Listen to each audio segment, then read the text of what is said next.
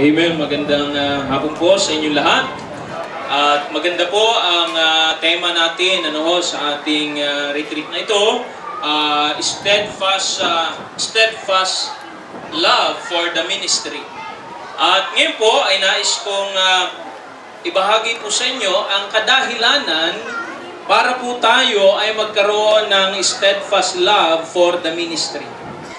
Ito pong steadfast love, conclusion na lang po ito noong ating pong pag-aaralan. Pero kung wala po ito, itong pag-aaralan natin, hindi talaga tayo pwede magkaroon ng matibay na pag-ibig sa ministeryo.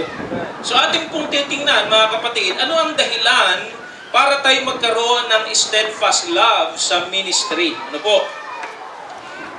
Basahin po natin ang aklat po ng unang Timoteo. Tayo po ay tumayon lahat bilang paggalang salita ng Diyos, chapter 1, 1 Timothy, beginning from verse 8 hanggang dito po sa verse 17. Okay, so magkaroon po tayo ng salitang pagbasa. Ako po sa verse 8. 1 Timothy chapter 1, verse 8 to 17. Kung nakita nyo na po, say aloud, Amen. Amen. Okay, ako po sa verse 8. But we know that the law is good if a man use it lawfully.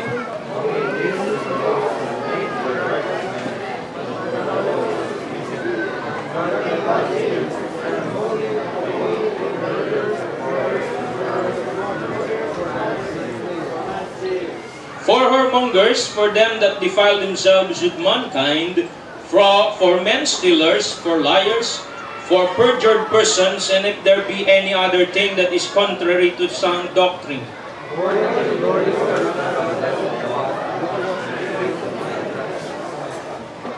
And I thank Christ Jesus our Lord, who hath enabled me, for that He counted me faithful, putting me into the ministry.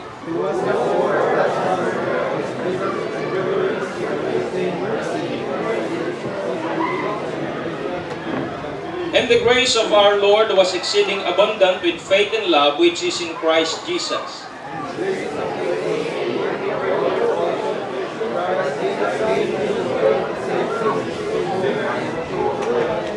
Howbeit for this cause I obtained mercy, that in me first Jesus Christ might show forth all long suffering, for a pattern to them which should hereafter believe on Him to life everlasting.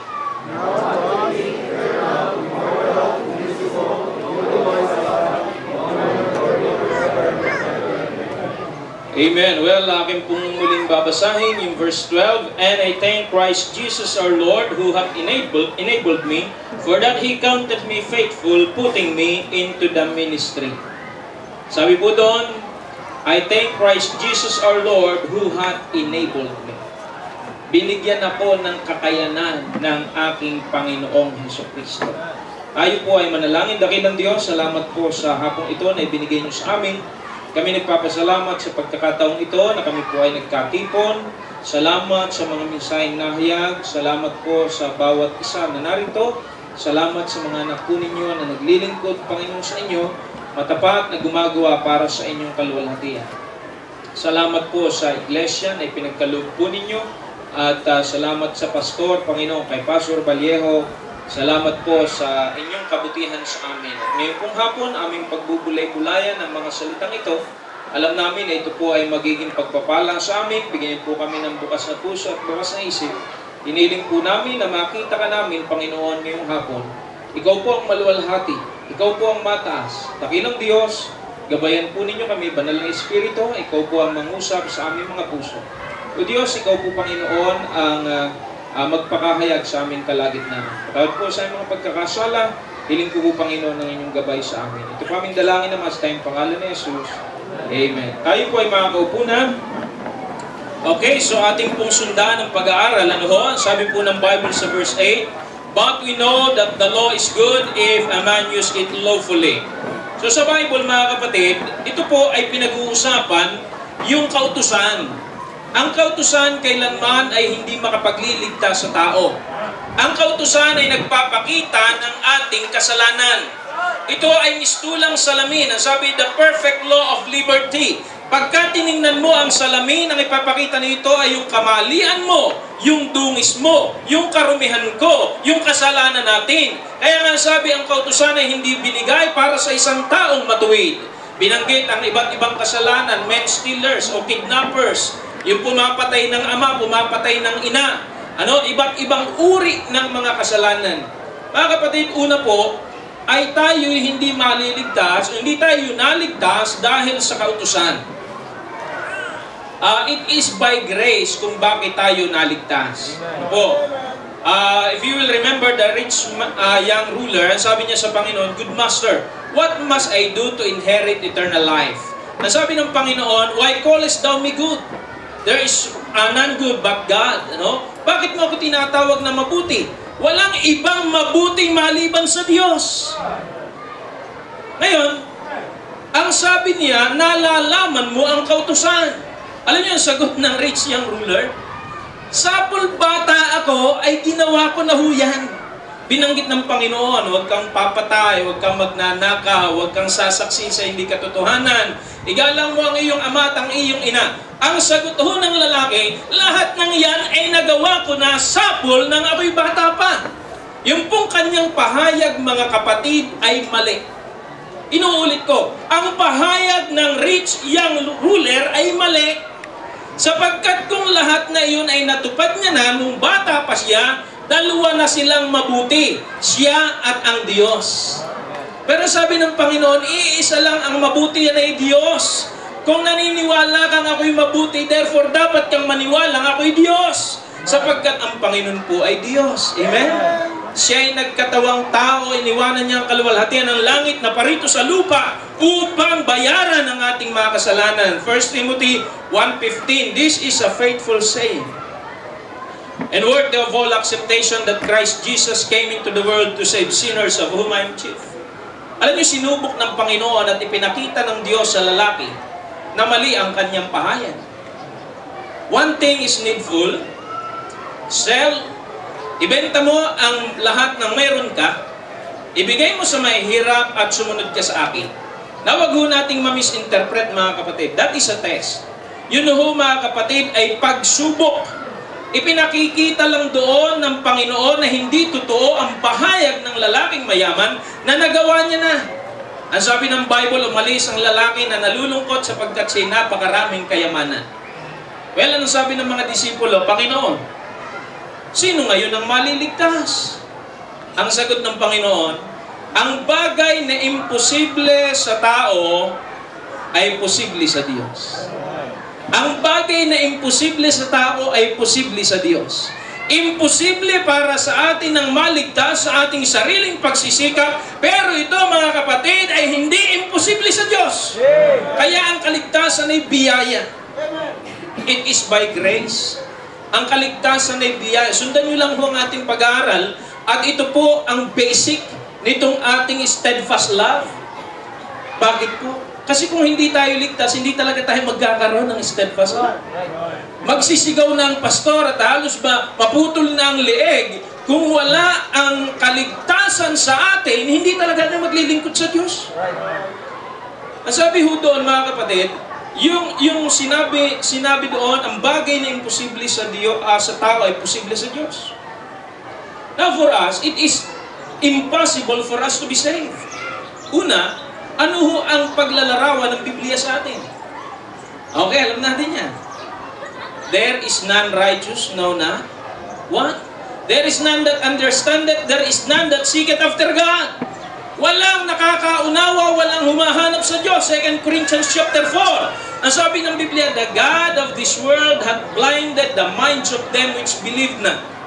Ang ginawa ho ng dyablo, binulag ang mata ng taong hindi naniniwala. Kaya ho tayo, mga kapatid, sa ating natural na kalalagayan ay tayo bulag. Pero alam nyo, mga kapatid, dito nga yung tanong Pastor, di ho ba yung kaligtasan ay pagtanggap kay Kristo? Ay di ba ang kaligtasan, pagtatanggapin mo si Kristo, di ba gawa yung pagtanggap? Alam niyo, mga kapatid, ito po ang sabi ng Bible. Yun hong pagtanggap mo sa Panginoon ay resulta ng biyaya ng Diyos sa iyong buhay. Sapagkat kung hindi sa biyaya ng Diyos, hindi mo talaga tatanggapin ang Panginoon. Yung pagkaunawa pagkaunawa sa salita ng Diyos, yung pagkaunawa sa Ebanghelyo ay biyaya ng Panginoon. Ako may nakausap, teacher ho sa perpetual. Winitnessan ko po siya. Sabi ko, tayo makasalanan, mapapahamak sa impyerno. Ang kinakailangan natin gawin ay tanggapin si Kristo bilang Panginoon at tagapagligtas. Sabi niya, paano yan? Paano yung pananampalataya? Maniniwala po kayo na si Kristo ang nagbayad ng inyong kasalanan. Hindi. Dapat konkreto. Paano ba yung paniniwala? Maniniwala po kayo. Tatanggapin nyo na si Kristo nang namatay para sa inyong kasalanan. Hindi. Ako, maalam ako sa electrical. Sabi niya, may bumbilya na 6 volts, ganitong baterya ang gagamitin, ganitong kawad ang gagamitin, at pag sinunod mo, iilaw ang bumbilya. Paano yan? Sa pagkaligtasan, paano? Sabi ko, manampalataya nga po tayo, maniwala po tayo kay Kristo. Alam niyo mga kapatid, ipiniliwanag ko ng matagal na panahon yung pananampalataya, yung pagtanggap kay Kristo. Umuwi po ako mga kapatid na yung profesor ay hindi naligtas. Hindi niya naintindihan. Kaya nga mga kapatid, huwag mo sabihin, pastor, kaya ako naman talaga ako nakaunawa at ako'y naligtas. Alam niyo naman ako, matalino ako. Magaling ako. Kung ang kaligtasan ay patalinuhan, marami hong maliligtas na nasa kolehiyo. Pero bakit ang mga nasa kolehiyo hindi maligtas? Magpasalamat ka at naunawaan mo ang kaligtasan. Kaya nga sabi ng Biblia, ang Panginoon Jesucristo, ang Diyos, ang nagpaunawa po sa atin, at nung ating maunawaan ay tinanggap natin ang Ebanghelyo ng kaligtasan. Sabi bulag, pero salamat at ang biyaya ng Diyos ang nagbubukas ng ating mga mata. Kasi pastor, nakinig ako Alam niyo yung pakikinig natin, biyaya din po yun ng Diyos. Kaya nga kung hindi ho tayo biniyayaan ng Diyos, yung nagsusoul winning sa atin, nagwiwin sa atin, tutulugan lang tayo. Pero alam niyo mga kapatid, sa Bible, in the book of Acts chapter 16 verse 14, and a certain woman named Lydia, a seller of purple of the city of Thyatira, which worship God, heard us, whose heart the Lord opened. Ang kanyang puso ay binuksan ng Diyos, that she attended unto the things which were spoken of Paul. Dahil sa biyaya ng Diyos, yung kanyang pusong sarado ay nabuksan. At siya'y nakinig sa sinasabi ni Apostol Pablo. Kaya mga kapatid, it is by grace tayo naligtas sa biyaya ng Panginoon. Wala sa ating magmamalaki at wala sa ating magyayabang na dahil talagang ako'y magaling, kaya naintindihan ko yung kaligtasan na yan. Hindi po, dahil yan sa biyaya ng Diyos. Sa 1 John chapter 5 verse 20, and we know that the Son of God is come and hath given us an understanding that we may know Him that is true, and we are in Him that is true, even in His Son Jesus Christ. This is the true God and eternal life. So yung pagkaunawa sa atin, yung naunawaan natin ang patungkol sa spiritual na bagay, yan ay biyaya ng Panginoon. Nung tanungin si Pedro ng Panginoong Jesucristo, ano ang sabi ng tao patungkol sa akin? No? Sabi ng iba, si John the Baptist ka, Panginoon. Sabi ng iba, si Elijah ka. Sino naman sa pananaw mo ako? Thou art the Christ, the Son of the living God. Sabi ng Panginoon sa kanya, hindi mo, flesh and blood, hindi yan dahil sa laman at dugo. Kaya mo naintindihan yan ay dahil sa Espiritu. Now, mga kapatid, ano po ang sinabi? Yung law, it will not save us. Hindi yan nagligtas sa atin. Sa pamamagitan ng kautusan, kahit na sinabi ng pinakamabuting tao sa mundo, ay pwedeng mapahamak. Pero sa biyaya ng Diyos, kahit na ang pinakamasamang tao sa mundo ay pwedeng maligtas. Sapagkat sa Diyos, wala pong imposible. Pwedeng maligtas sa biyaya ng Diyos. At sabi ho dito, knowing this, that the law is not made for a righteous man, but for the lawless and disobedient, for ungodly and for sinners, for unholy and profane, for murderers of fathers and murderers of mothers, for manslayers, for whoremongers, for them that defile themselves with mankind, for men stealers, for liars, for perjured persons, and if there be any other thing that is contrary to sound doctrine, Verse 11. According to the glorious gospel of the blessed God, which was committed to my trust. And I thank Christ Jesus our Lord, who hath enabled me, for that He counted me faithful, putting me in the ministry. Mga kapatid, the grace of God, ang biyaya ng Diyos. Sabi nga, the grace of God saves, not of works of righteousness which we have done, but according to His mercy, He saved us by the washing of regeneration and renewing of the Holy Ghost. Ang nature natin, mga kapatid, tayo makasalanan, pero salamat na ang ating puso ay nabuksan at tayo'y nakaunawa ng Ebanghelyo ng Panginoon. Kaya nga ang puso natin matigas. Pero ang sabi ng Biblia, bibigyan ko kayo ng pusong laman. Basahin nga po natin yung Ezekiel chapter 36, verse 26. Ezekiel chapter 36, verse 25 to 27. Nakita niyo na po, say aloud, amen. Ezekiel chapter 36, verse 25. Then will I sprinkle clean water upon you, and ye shall be clean from all your filthiness, and from all your idols will I cleanse you. A new heart also will I give you, and a new spirit will I put within you. And I will take away the stony heart out of your flesh, and I will give you a heart of flesh. And I will put my spirit within you, and cause you to walk in my statutes, and ye shall keep my judgments and do them. So ang Panginoon ang naglalagay ng bagong puso. Aalsin ng Diyos yung pusong matigas, aalsin ng Diyos yung pusong bato, at lalagyan tayo ng Diyos ng pusong laman. Para ho tayo magkaroon ng interes sa mga bagay na espiritual, kinakailangan ang Diyos ang magbago ng ating puso. Kaya tingnan nyo mga kapatid, dahil sa Diyos, tingnan nyo ang kaibahan ni David. Si David ay nagkasala. Siya po ay nagkasala, blood, guiltiness. Pinapatay na si Uriah. He sinned the sin of adultery. Kinuha niya si Bathsheba na hindi naman niya asawa. Pero alam niyo, ang kaibahan ni David sa ibang mga tao, ang sabi niya, create in me a clean heart, O God, and renew a right spirit within me. Restore unto me the joy of thy salvation. Alam niyo mga kapatid, ang isang Kristiyano, ang isang taong naligtas, naririmarim sa kasalanan. Ang taong hindi ligtas, hindi naririmarim sa kasalanan yan. Tuwa pa ho yan eh. Tingnan niyo yung mga ngalon niya. Tuwa pa eh. Pagmamalaki pa niya sa mga kalalakihan, sa mga barkada niya. Pare, alam mo, mayroon akong chicks. Diba? Eh talagang ako yung may asim pa. Tama po. Bakit? Hindi sa Diyos yan eh. Hindi Kristiyano yan eh. Walang Espiritu Santo ng Diyos. Nung malasing, tuwa pa. Alam mo pare, nakadalawang case kami pair. Ay talagang lasing eh. Tuwa pa. Pero ang Kristiyano ho ba, pwede makapaglasing? Yes! Pero nung makapaglasing siya, muhing-muhi siya sa kanyang sarili. Siya ay guilty. Siya ay nahihiya. Bakit? Because of the Holy Spirit na nasa kanya. Katulad ni David, restore unto me the joy of thy salvation. Create in me a clean heart, O God. Yan ho nagagawa ng biyaya ng Diyos sa tao. We respond to the gospel call. We respond to the message of salvation, all because of God's grace. Dahil sa biyaya ng Diyos. It is the Holy Spirit who works in our heart. She hearkened to the words of Apostle Paul. Lydia, the Lord opened her heart.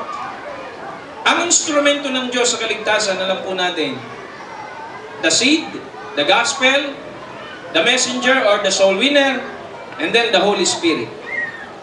I know not how the Spirit moves, convincing men of sin, revealing Jesus through the Word, creating faith in Him. That's the grace of God. Amen. Ang dakilang biyaya, kahit na pusakal, nasa lari nagiging tunay ng ang banal. Kapayapa at langit ay idinudulot sa sinumang nagtitiwala kay Jesus. Amen? That's the grace of God. Kaya walang nagsasabi sa atin na ako'y naligtas sa aking sariling kakayanan. It's all because of grace. Now, another one, mga kapatid, our service. Not only the grace of God saves, the grace of God enables. It enables. Ito ang nagbibigay sa atin ng kakayanan.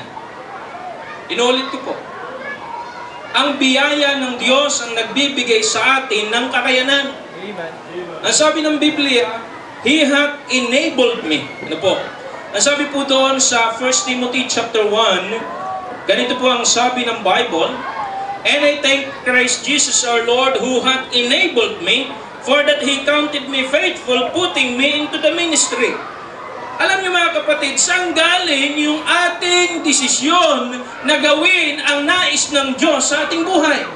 Saan galing yung desisyon natin na paglingkuran ng ating Panginoon? Saan ang galing yung desisyon natin na awitan ng ating Panginoon ng mga awiting makalangit?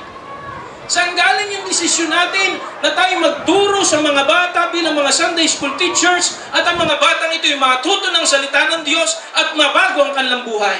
Saan galing po yan? Pastor, sa akin. Sa akin. Hindi po. Sa ating sarili ay hindi natin gugustuhin po yun. Bakit? Ay para magustuhan natin ang bagay na espiritual, ay kinakailangan may espiritu tayo ng Diyos. Kaya nga mga kapatid, yung pagnanais na gawin ang kalooban ng Diyos sa ating buhay, ay galing po yan sa Diyos. Aklat po mga kapatid ng Pilipos, ito po ang talata na sinasabi ng Biblia, sa verse 13, for it is God which worketh in you both to will and to do of His good pleasure. Ulitin po natin, sabay-sabay po tayo. For Philippians chapter 2 verse 13. Are you there? May kausap pa ho ba ako? Philippians 2:13. For it is, sino po? God. Ulitin natin. For it is God.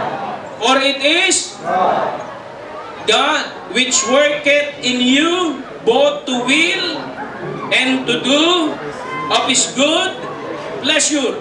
Kaya nga po pagka makikita natin sa Bible, yung pagnanais at yung paggawa ng kalooban ng Diyos ay bunga ng Diyos sa buhay natin. Gawa ng Diyos po yan sa buhay natin. Kasi kung hindi po yung gawa ng Diyos, magyayabang talaga tayo sa ating sarili. Sasabihin natin dahil ako'y magaling, kaya yung Sunday school room na yan, kaya yung mga Sunday school student na yan ay tumalino sapagkat gawa ko. Kaya yung choir na yan ay gumanda sapagkat sa kontribusyon ng magandang boses ko. Kaya yan ay naligtas dahil sa akin. Hindi niyo ba alam na dahil sa Diyos kaya ka kumilos at pumunta ka sa soul winning? Dahil sa Diyos kung bakit ka nagbigay ng buhay mo sa Kanya? Hindi naman dahil sa sarili mo, mga kapatid. Nang ako po ay magsuko ng buhay ko sa Diyos, una, hindi ko akalain ang bagay na ginagawa ko ay magagawa ko sapagkat yan po ay biyaya ng Diyos sa buhay ko. Bakit nung high school po ako ay nagsimula ako, mga kapatid, kahit ako'y pagod, galing ako sa bukid, magsusut ako ng puting t-shirt, okay na po sa akin yun eh, t-shirt, pantalong seda, nakatsinelas na balat, kukunin ko yung Bible ko at may tracks akong ilan, at pupuntahan ko po, lalakarin ko ng malayo, yung pong kaibigan ko, kaklase ko na may sakit na asma. At alam nyo, nasa puso ko, baka siya'y mamatay. Pag siya'y namatay, sa impyerno siya pupunta. At alam kong dapat ko siyang iwin sa Panginoon. Is it me, mga kapatid? No. Hindi ako yun. Yun ay gawa ng banal na Espiritu sa buhay natin. Yung desire mong gawin yung kalooban ng Diyos, yan huy galing sa Diyos. Kasi kung ang pagkakaunawa mo ay dahil magaling ka, dahil sa iyong kakayanan, wala kang pinagkaiba kay Nebuchadnezzar at saka kay Herodes. Sabi ni Nebuchadnezzar, hindi ba ako ang Hindi ba dahil sa aking kalakasan ay nabuo ang bayang ito ng Babylonia? Alam niyo sabi ng Bible, while the word was in his mouth, ihinatol ng Diyos yung hatol ng langit, ibinagsak sa kanya, at siya po mga kapatid ay naging taong grasya. Sa Acts chapter 12, it is Herod na sabi ng Biblia, in a certain day, he was clothed in royal apparel.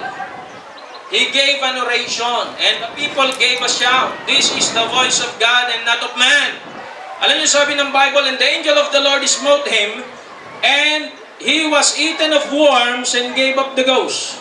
Kinain muna ng uod, saka siya namatay. Because he gave not God the glory. Alam niyo mga kapatid, sa Bible, yung pagnanais na gawin ang tama, biyaya ng Diyos din po. Sa Thessalonica, basahin po natin, karagdagang talata po, aklat ng Thessalonica, 2 Thessalonians, chapter 3, verse 4. And we have confidence in the Lord touching you, that ye both do and will do the things which we command you. Okay. Ang sabi po diyan, we have confidence in the Lord. Hindi sinabing we have confidence in you. It is, we have confidence in the Lord. Ang tiwala namin sa Panginoon na may kaugnayan sa inyo na inyong gagawin at gagawin ninyo yung mga bagay na aming iniutos. So kanino nagtitiwala ang sumulat? Sa Panginoon, na yung mga inutusan niya gagawin yung kalooban ng Diyos. So sino ho ang kumikilos? Yan po ay walang iba kundi ang Diyos. Alam niyo mga kapatid, walang puwang ang yabang sa ministry. Walang puwang. Hindi pwede. Hindi po siya bagay. Kaya anumang accomplishment natin mga kapatid, listen to this. Anumang accomplishment natin, dapat tama yung nagmo-motivate sa atin. It is our love for God, kaluwalhatian ng Diyos. Don't you know, yung sinabi ng Bible, they offered the strange fire. What is a strange fire? It pictures seal. Yung seal, maling seal. Maling pagbabaga ng puso. We can be in the ministry, but we have different motive. We have strange fire. Kaya wag ho tayong gagawa sa gawain ng Panginoon dahil kay Pastor. That will be a strange fire. Gumawa ka dahil mahal mo ang Panginoon. Umawit ka sapagkat gusto mong awitan ang Panginoon. Tumugtog ka dahil iyan ang nais ng Diyos sa buhay mo. Mag-soul winning ka sapagkat iyan ang nakakapagbigay ng kaluwalhatian sa ating Panginoon. Huwag kang mag-soul winning dahil lamang ikaw ay pinilit.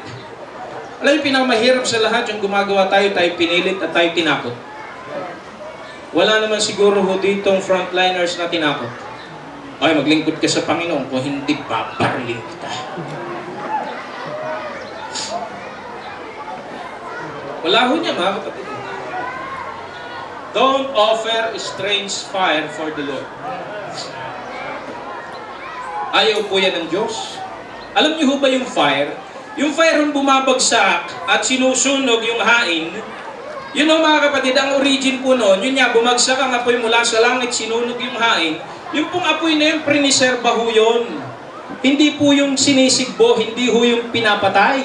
Sa tuwing mag-o-offer po sila ng handog, dun po sila kukuha ng apoy. Hindi ho sila magkikis-kis ng palito at sa kanila susunugin yung handog. Doon po sa apoy na galing sa langit sila kukuha para ho sila mga kapatid ay magsunog ng kanilang handog. Sa ating pong seal sa Panginoon, dapat ho yan ay galing sa langit. It is God who enables us.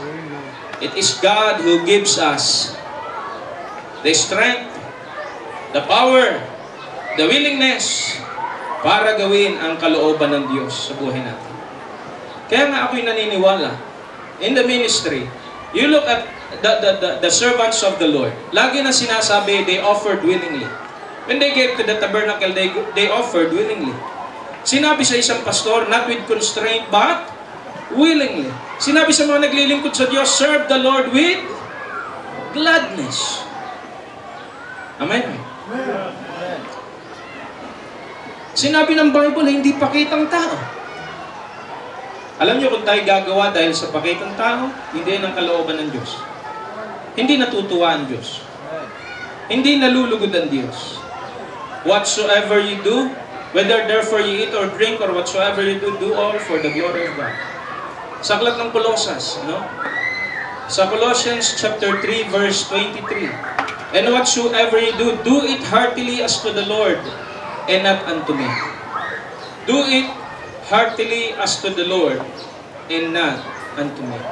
Well, mga kapatid,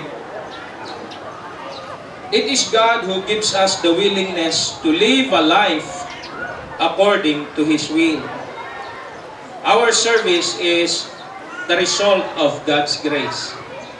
Okay, God's grace will enable us to serve. Ang mabuting hangarin ng Diyos, mga kapatid, ay magagawa natin dahil sa Diyos na kumikilos sa ating puso.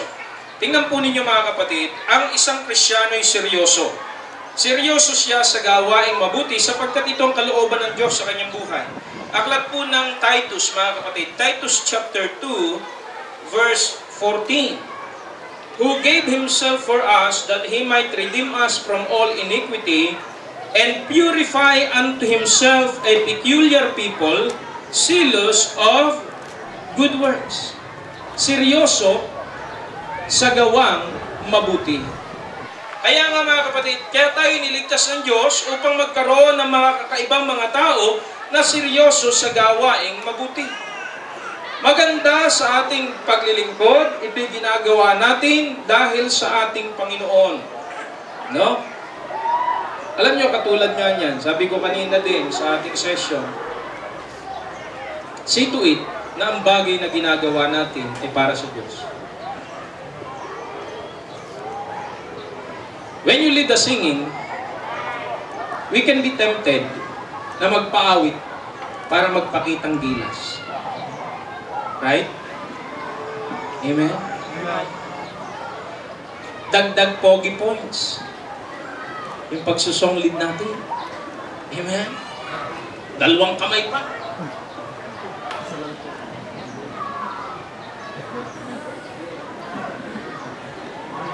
Pero nawa sa Diyos natin yung ginagawa. Pwede bang gawin ng tao yun na pahanga, gulpidigulat? I think it's possible eh. Posible eh. Gagawa nga natin eh. Minsan pagka nakita natin, teka, ibang dahilan ko ah. Maybe sa giving. Bibilangin pa natin talaga ng kita na marami. 1, 2, 3, 4, 5, 6, 7, 8, 9, 10. O, 10 natin. 10 na tigba 20 yan. 400 yan. 200 yan. Okay. Okay. We do it for a show. Nagawa natin ng palabas. Okay. Our zealousness comes from God. Not, it must not come from anything else, mga kapatid. Everything is a work of God through us. Everything is a work of God through us. We are just instruments of God. No? Tayo kasangkapan lang ng Diyos. Kaya nga naman Panginoon nakasakay sa donkey. Yung donkey, instrumento lang ng Diyos. Hindi yung donkey proud na proud sa sarili niya sapagkat nilalatagan siya ng mga palma at saka mga blanket, mga balapal. Sabi ng donkey, bati ka, mukhang bigatin ako. Pero hindi. May value lang yung donkey sapagkat yung nakasakay sa kanya ang Panginoon Jesucristo. So we can be that donkey. Nasabihin natin, oh well, I'm somebody. I'm something. Not knowing na kaya lang tayo may value ay dahil sa Panginoon. So, tingnan po natin. Yan po ang sinabi ni Apostol Pablo. No? He had enabled me, for that He counted me faithful, putting me into the ministry, who was before a blasphemer and a persecutor and injurious, but I obtained mercy because I did it ignorantly in unbelief. And the grace of our Lord was exceeding abundant with faith and love which is in Christ Jesus. Okay, this is a faithful saying and worthy of all acceptation, that Christ Jesus came into the world to save sinners, of whom I am chief. Yung po mga kapatid, it takes the grace of God para aminin natin yung ating karamihan, yung ating kasalanan, yung ating pagkukulang. Aminin natin yung ating kahinaan, yung ating kapalpakan. Alam niyo, sa ministry, tayo may kapalpakan. Kung alin ang atin sa ministry, yung kapalpakan. Pero yung accomplishment sa Diyos yun, huwag natin kunin. Amen? Yung kapalpakan, ayaw natin tanggapin eh. Pinagbibigay natin sa iba at ayaw natin. Ayaw, kaya nagkamali-mali kami kasi itong aming kasama sa Sunday school ay mali. Hindi. Kapalpakan natin. Amen? Kaya naman kasi yung choir namin nagkaganong-ganon kasi itong mga alto. Atin na lagi na. Yung kapalpakan isinisisi natin sa iba. Dapat yung kapalpakan ang tanggapin natin. Dapat tayo mamatay sa sarili natin, mga kapatid. We need to be dead to self. Alam niyo, mga kapatid, tama yan. Yung patay tayo sa sarili. In the ministry, ikaw yung gumagawa, ikaw pa'y masisisi bandang huli. Tama po ba? At yun ho, mga kapatid, nakakayanan na tanggapin mo yung blame ng tao sapagkat ikaw ay may ginawa. It takes the grace of God. Yung ikaw na ang nagpagal, ikaw na ang gumawa, at the end of the day, ikaw masisisihin. Ano ba naman itong pagkakagawa na ito? Mali-mali naman ito. Ano ba ito? Ay, ako ho ang gumawa niya. Ay, ba't ganyan? Pasensya na po kayo. Ay, ako yung gumawa lang talaga Sa uulitin ko. Pasensya na po kayo. Kaya nga ho tayo, mga kapatid, pagka tayo ay dapat mamatay tayo sa sarili. Amen? Yung Sunday School Superintendent, ikaw ay pinagagalitan sapagkat mali ka. Maging patay ka sa sarili mo. Hindi yung nakikipagdebate ka pa. Kaya lang tayo nagkakaroon ng ganyan sapagkat yun nga ang problema natin, mga kapatid. Yung hindi tayo namatay sa sarili natin. Kaya nga, alam nyo, mga kapatid, we will answer to God someday. Tayo sasagot sa Diyos balang araw. At nawa po, pagharap natin, yun ho ang ating goal sa buhay, ang malugod natin ang Diyos sa buhay natin. Ano? Malugod natin ang Diyos sa ating buhay. Kaya nga, hindi lahat ng tao matutuwa. Ako minsan nagtatanong, sabi ko, Panginoon, bakit ganoon? Noong ako magsuko ng buhay sa Panginoon, sabi ng pastor ko, ipanalangin mong mabuti, pag-pray mo.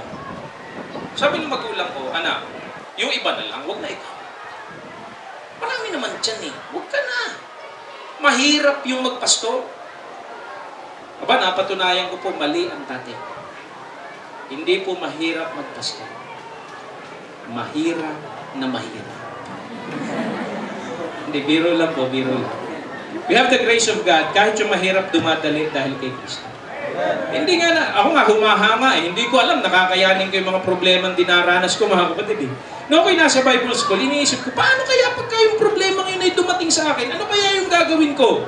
Paano kaya pagka ako'y inuusik na ng tao? Ano kaya ang gagawin ko? Paano kaya ang gagawin ko? Pero alam niyo, mga kapatid, nung ako'y naroon na, the grace of God is there. Nasabi ko, kaya ko, dahil si Kristo na nagpapalakas sa akin. I can do all things through Christ which strengthened me. Iba't iba Sabi nga yung ministry, multifaceted. Iba-ibang anggulo. Teacher ka, pastor ka, magpapakain ka, may darating na walang matuluyan, adik, ayaw nang tanggapin sa kanila, patutuluyin sa inyo.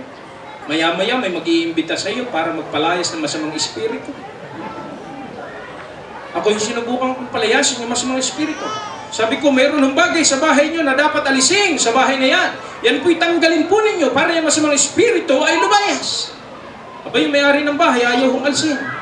Sabi ko, kung hindi nyo yung tatanggalin, hindi lalayas ang masamang espiritu. Ako ang lalayas. Ibiruin nyo po, sa harapan ay may malaking kalaking santo ninyo. Eh, sa isip-isip yun ang pinupuntahan ng masamang espiritu.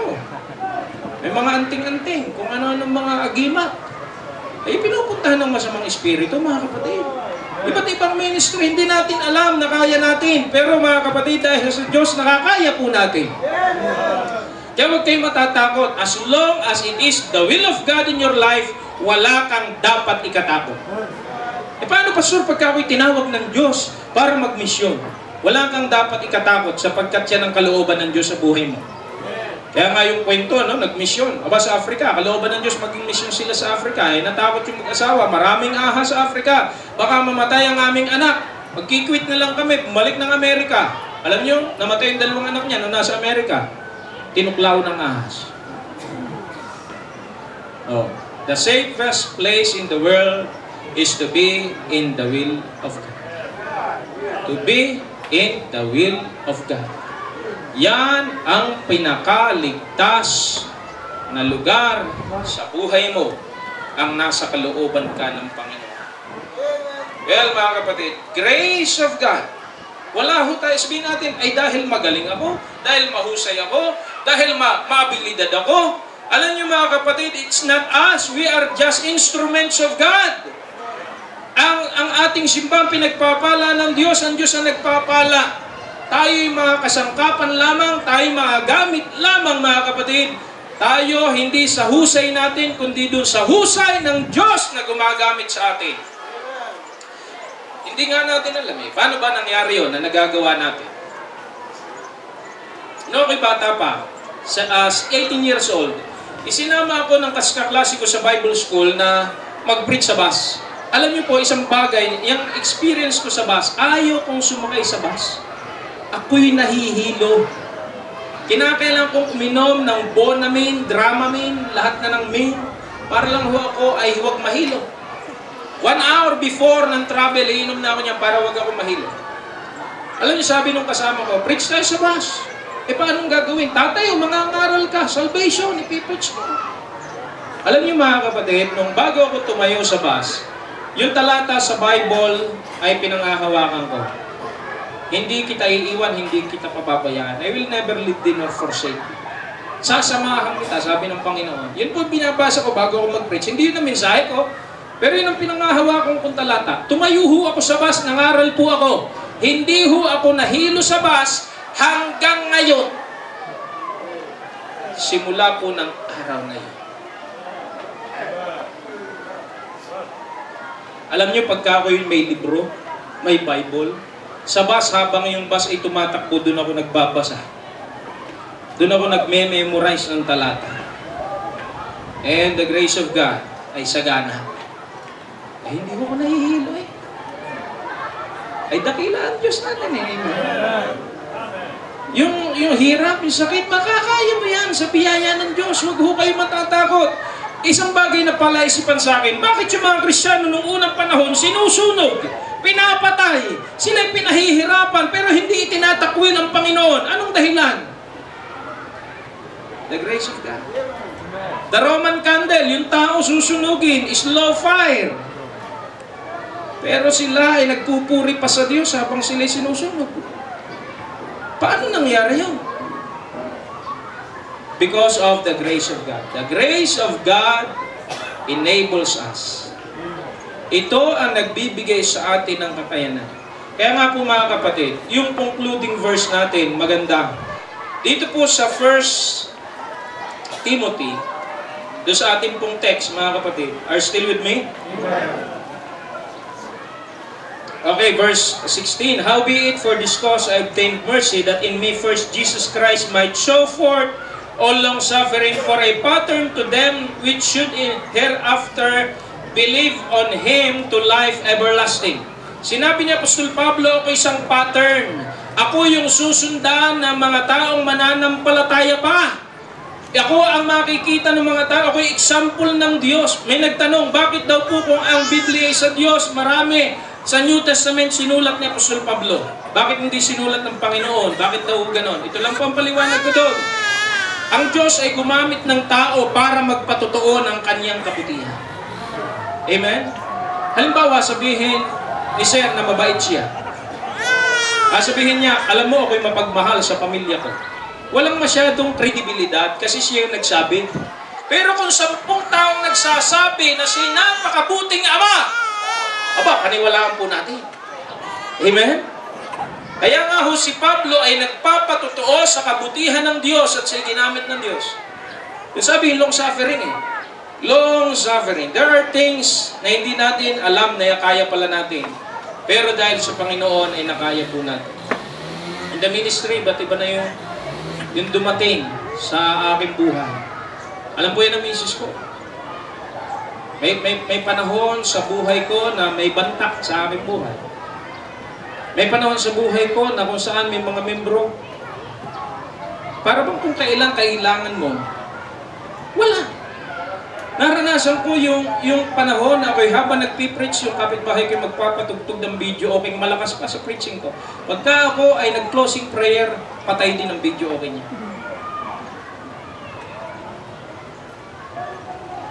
Pero alam niyo, it's by the grace of God kung bakit po natin nakaya. Kaya huwag tayo matatakot. May kakayanan galing sa Diyos na ibibigay ang Panginoon. Tandaan natin, si Apostol Pablo, wala nang dahilan para siya matakot Wala nang dahilan para siya sumuko sa buhay niya at tinapos niya yung takbuhing ibinigay sa kanya ng Diyos. Kaya nga ho mga kapatid, ang isang Kristiyanong sa Panginoon, ang isang taong sa Panginoon, siya ho ay binibigyan ng Diyos ng biyaya, sinaligtas sa biyaya, at maging sa paglilingkod niya ay biyaya. Kaya nga mga kapatid, ang papuri hindi atin. Ang papuri ay sa Diyos. That is the concluding verse ngayong hapon, mga kapatid. Verse 17, 1 Timothy chapter 1. Now unto the King, eternal, immortal, invisible, the only wise God, be honor and glory forever and ever. Amen. Revelation chapter 4. Revelation chapter 4.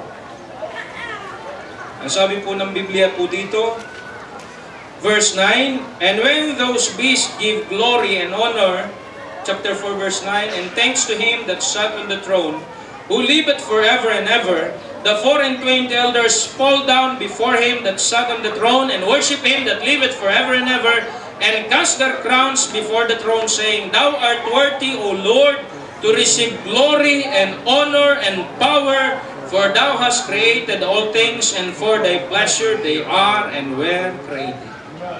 They are and were created. For whose pleasure? For the Lord's pleasure. Siya ang lumikha, siya ang gumawa ng lahat ng bagay, at siya ang dapat magkaroon ng kaluwalhatian. Mga kapatid, kami po, pastors, ang mga pastor, instrumental lang po kami ng Diyos. Wala kaming may pagmamalaki. It's by the grace of God kung bakit kami nakakatayo at nakakapangaral ng salita ng Diyos. Walang pastor at mga Sunday school teachers o mga ushers o mga choir members na magsasabi, dahil ako'y matalino, kaya ako'y ginagamit ng Diyos. Isang ugat lamang sa utak natin, dito sa leg natin na maputol, tapos tayo. Alam nyo, kahit na yung anniversary namin, nakapagdala ng maraming bisita. Pero alam nyo, kung hindi sa Diyos, hindi magiging matagumpay. Sapagkat ulan lamang ang dumating, ay wala na yung anniversary namin. Kasi yung aming bubong tumutulo. Awit kasi yung extension namin. Sabi nga nung awitin how could I boast of anything? Paano ako magmamalaki sa anumang bagay na hindi naman ako? It is God, Diyos. I am just a sinner saved by grace. Mga kapatid, we are saved by grace and we are serving God by His grace. And now mga kapatid, we can be steadfast, we can have steadfast love for the ministry because of the grace of God. Kung walang biyaya ng Diyos, hindi natin mamahalin ang ministeryo. Ang sabi ni Apostol Pablo, but none of these things move me, neither count I my life dear unto myself, so that I might finish my course with joy, and the ministry which I have received of the Lord Jesus Christ, to testify the gospel of the grace of God. Kaya niya nasasabi yun dahil sa biyaya ng Diyos na nasa kanya. Mga kapatid, continue to serve God. Ibigay natin, ihandog natin lahat ng papuri sa ating Panginoon Diyos. Tayo po'y tumayo at tayo po'y manalangin. Dakilang Diyos, salamat po sa hapon ito na ibinigay niyo sa amin. Tunay po, Panginoon, na kami inaligtas sa pagitan ng inyong biyaya. Hindi sa gawa, hindi sa aming pagsisikap. Sapagkat alam namin, Panginoon, na kami po ay makasalanan. Kami bulag, walang nakakaunawa, walang humahanap sa Diyos. Kami ay magkakasamang nangaligaw. Pero salamat po na nang dumating ang inyong pagmamalasakit, ang inyong pag-ibig. Kami nga po ay dating mga masuwayin. Kami po ay dating mga mangmang. Kami mga taong naglilingkod sa iba't ibang mga pita. Kami nabubuhay na naroon po ang malisya sa amin. Naiinggit kami, Panginoon. Mainggitin kami, namumuhi kami sa isa't isa. Pero nang dumating ang inyong kabutihan at ng inyong pag-ibig sa amin, tunay nga po hindi sa gawa ng kautusan kaya kami naligtas, kundi dahil sa inyong biyaya kami naligtas, Panginoon. Salamat sa pagbabagong bunga ng Espiritu Santo. At salamat din, Panginoon, ang aming paglilingkod ay sa biyaya lang. Hindi sa aming sariling kakayanan. Kami ay binibigyan nyo ng kakayanan, Panginoon. Kayo ang nagbibigay sa amin ng willingness, ng layon, Panginoon, na gawin ang inyong kalooban. Kami binibigyan nyo ng pagsunod, Panginoon, sa inyo. Sapagkat tunay po na ang lahat ay dahil sa inyong biyaya.